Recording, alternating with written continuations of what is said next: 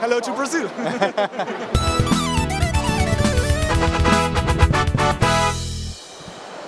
Hi gamers, I have an interview with the designers of Terra Mystica. Terra Mystica, né? Vamos falar português um pouquinho. It's my pleasure to be here with Helge and Jens,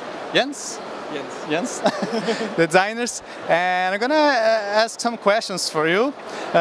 In Brazil, we have a lot of fans of your work, me included. And first of all, congrats for the prize, the Deutscher Spielpreis. Yeah. And did you have expected to win this prize? How was that? We hoped to win it, of course.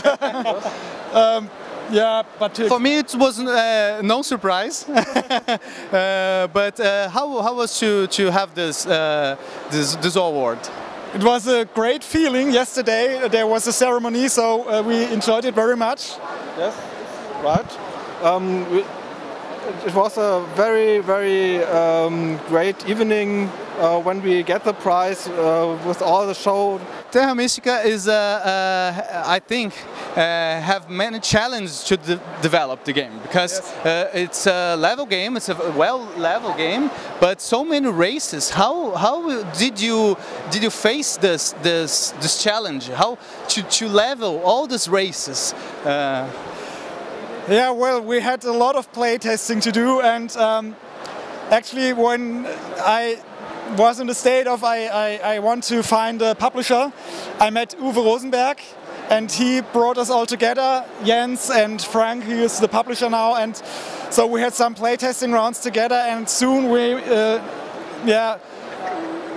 decided it would be good if Jens would join in as co-designer, because there was so much work to do with leveling all and balancing all the different factions and creating new factions and show what the terrains.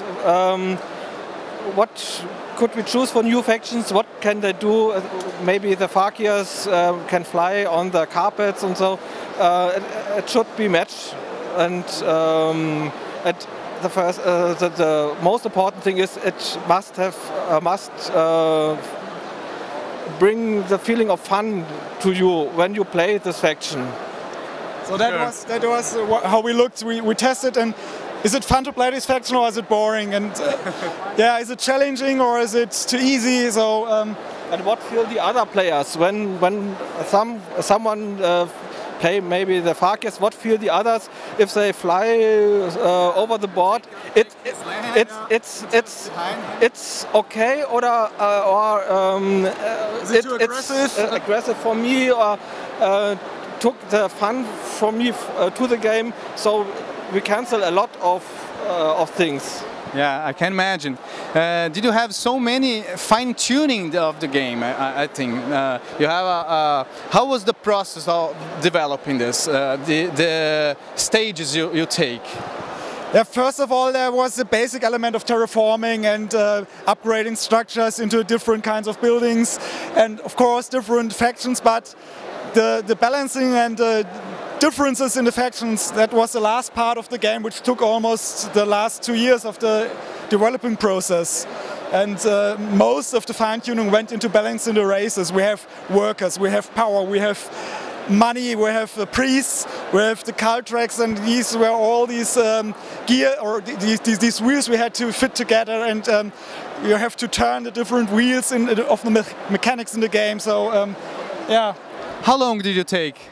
Helge began 10 years ago, I think, with the first steps from the game, and I joined to design the game until 2010. Yes.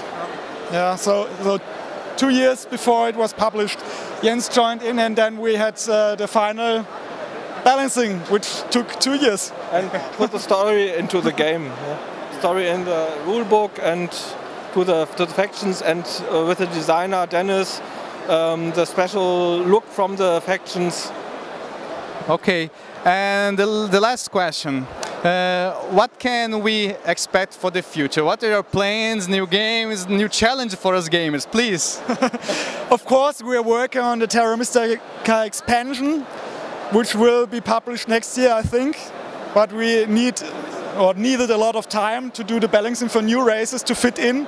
Are you working together? Yes, of course, yeah. And yeah, we have other plans, but they are for the future. That's right. It's the same project? Yeah, we worked both for the expansions. For the first expansion with Akoloots, with Frost Maidens, Yetis, Shapeshifters, and what was it? River Walkers. 6 new factions will be included, and new boards, I think. So some new. Okay, I can't wait.